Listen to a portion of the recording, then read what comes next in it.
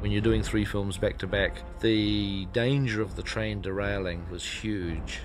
We knew we had to plan these movies as detailed as we possibly could because there'd be very little room for error. When Peter set out to start designing the film, he basically pre-visualized every shot.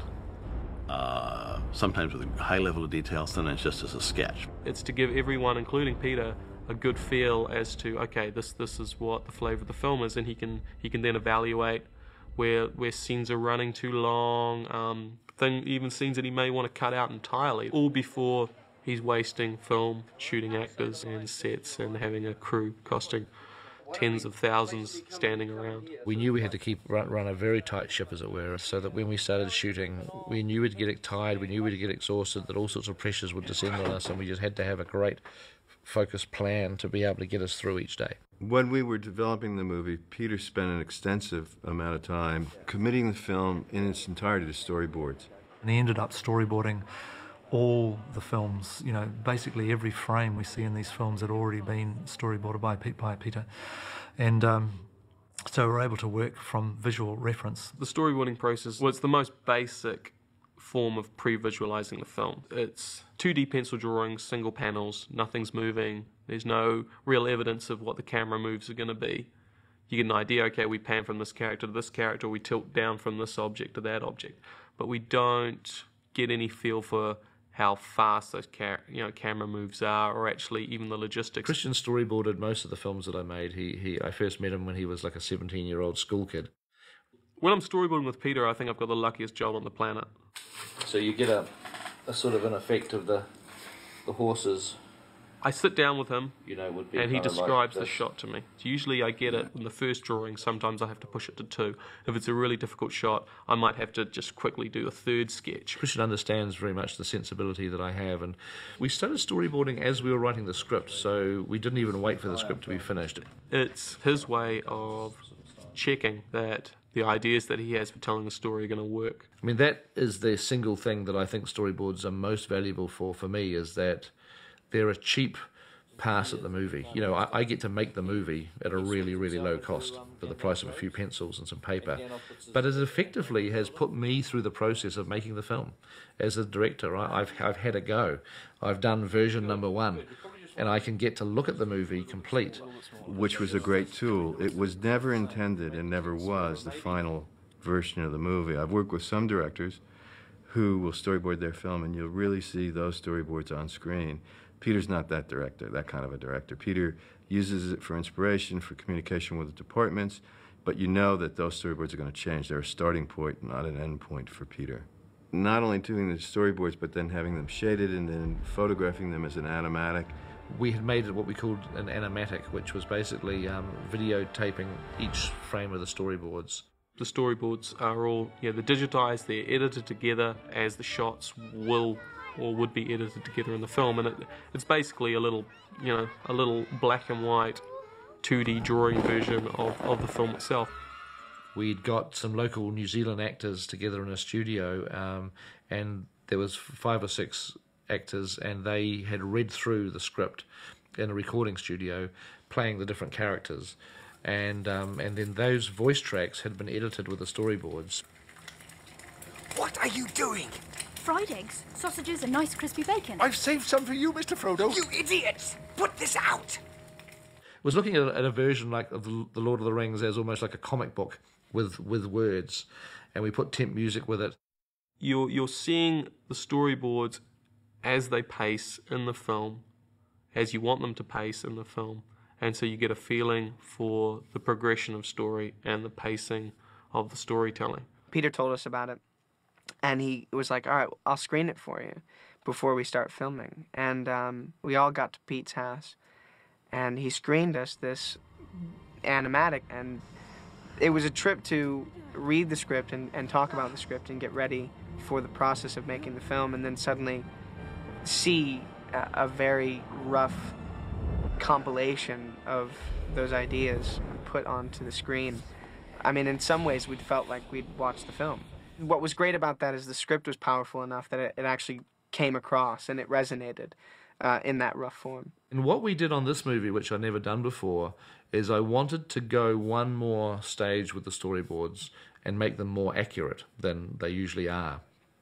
Grant Major would draw up the final plans for each set that had been designed. Some of these were initially made into architectural models, which were made fairly quickly. We ended up calling them animatic models, and we used them so that Peter could actually get a lipstick camera, get little toys. You know, we get little figurines that we always had, like Hobbit size, you know, human size, you know, Balrog size. We had all these little toys. It was great. He could actually have them in this little, you know, model that was either a reference point for the set or for a miniature down the road. So the storyboards that he had done previously were expanded on shot by shot by the use of his camera working around our models. And we'd have it hooked up to a video monitor that I'd have a freeze frame function on. And he'd say, okay, that's, you know, sometimes you'd just sit there and you'd see him sort of, you know, just pottering around, just trying to work out what kind of camera move he'd want to do for the shot. And he'd place the figures and he'd, you know, okay, that's the frame, I'd pause it and then draw from the screen. Christian could actually sit there and go, okay, so you're thinking this frame, yeah, okay. And then he could actually draw out, sketch out the storyboard that was reflected on the monitor that actually, you know, was to scale. That, you know, that was showing something that had the figure to the background all to scale and made sense and could actually be replicated when you thought about what you were shooting on the set. We basically knew that we were publishing a set of storyboards that were actually accurate, that this angle was here, and when we finally walked onto the set in a year's time with the actors and the full set was built, we'd be able to find exactly the same angle on set as we had with the miniature. Early on, essentially the first set that was ever constructed was Bagan. Peter Jackson thought, hey, you know what we need to do is we need to go in there and get a video camera and I'm going to sort of work through kind of, you know, the space and just get a feeling for it. You will keep an eye on Frodo, won't you? Yes, I will. 2 eyes as often as I can spare them. Scene 12, shot 1. I was very worried about Bag End because I knew just how small the set was, and once you get 50 or 60 crew members in there, it's going to become cluttered very quickly and very difficult to work in. And so I wanted just to be able to really get my head into how we would shoot these scenes. And I'd done my little lipstick camera mock-ups with a cardboard model some months earlier, because we were also trying to figure out ways to shoot the scales too, because we had Gandalf had to be tall, and Bilbo and Frodo happened to be small, and we were starting to get our heads into how we were going to shoot all this stuff. And I got a few of the people on the film. So we turned up on a Sunday on set with a video camera. I played Bilbo, and Rick Porras played something, and we sort of did a mock-up of the entire scene that we were going to shoot, ultimately with Ian McKellen and Elijah and Ian Holm. And then again, it turned out to be a relatively accurate. I mean, I think we made script changes eventually, so things altered a bit, but it turned out to be a relatively accurate version of what ultimately was in the film. Through me, that ring would wield a power too great and terrible to imagine. Beyond the storyboarding, we also did like another level of planning, which is sort of like bringing the storyboards to life in a variety of ways. And it's called pre-visualization, is what it's called, Pre-Viz.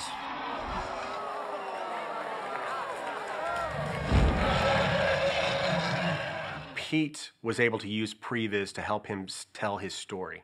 He wanted to turn a lot of his 2D storyboards into 3D moving cameras. He's a very dynamic filmmaker. He likes big sweeping camera moves. Just at the ideal moment while we were in pre-production, Rick McCallum, the producer of Star Wars, came to New Zealand on a trip, and I was talking to Rick about the whole pre-visualization process, and they'd obviously basically developed their own PreViz department for Star Wars. And so Rick said, look, if you're ever in the States, come by and visit, and we'll show you what we've done. And so a few weeks later, we were in San Francisco and visited the ranch, and he was incredibly generous at just basically introducing us to their PreViz department. Rick McCallum and George Lucas have been incredibly helpful to him and to the rest of us in terms of just offering him advice with some of these new approaches that they were doing. So Peter really grabbed a hold of this idea, and and said, "Hey guys, this is something we should be doing." So what we did was we went out and we searched for young, recent graduates of graphic art schools, and the kind of folks that love film and have a passion for film, maybe wanting to try to make a foray into the world of visual effects, and this could be an interesting opportunity for them. PreViz is doing about 144 shots from film 1. The workshop and the art department provide the designs that we use in PreViz to build in the computer. The shots that we're working on are effects shots and anything that Peter can't really get his head around, that he wants to take a look at it in the 3D environment, and that's what PreViz is for, to help Peter create his vision. Peter was very much present in PreViz, and he'd come in, very exciting to him to see his movie coming to life and trying out the camera angles on sets that hadn't been built yet. First thing we did was the whole Khazad-dûm stair chase. We built basically a copy of Alan's drawing sort of in 3D in a computer and began to experiment with angles and shots. The miniature of the staircase was also constructed by Richard Taylor. The actual miniature that ended up being used in the movie was one of the very first miniatures that Richard built, and so we were able to also use that miniature to plot a lot of camera angles and to plan it. And so, gradually over the course of possibly a year, this drawing of Alan Lee's had inspired and led to the creation of this hugely complicated, hugely expensive scene. Peter cut out a lot of bits, but it was even wilder. You had Frodo's point of view going down the stairs, and it's like going, running like this and up at him and nearly falling off, all this close work on them. And in some ways, and tripping and falling and rolling down right almost to the breach and being grabbed at the end, and looking over, and then the arrows start coming, It was, it was wilder, but eventually it got to the point where, you got to cut somewhere. Too bad. And obviously it's a fantastic tool, and it just became apparent, well, that's a tool I'm going to need to use to help create these films. Christian Rivers storyboarded the film with me, which is sort of continuing. I mean, even today he's still working, doing storyboards for the 2000 Return of the King, and he's been working on this for probably, it must be nearly 4 to 5 years now. I find that scenes that were born in PreViz are often the more imaginative scenes, because you feel brave when you're just devising these crazy shots with little computers and stuff, but ultimately those crazy shots play an important part in defining the style of the film. That's where I feel like I've been able to learn from him, because it's the stuff that I was sure wouldn't work that he makes work. And one of the things that I said to myself when I came down here was, I already know what I know, but I don't know what he knows. So I'm going to keep my eyes open, because he does a lot of things that shouldn't work but do. And that's the fun of it, is hearing something that sounds just impossible at the beginning, and then seeing how he puzzles it out.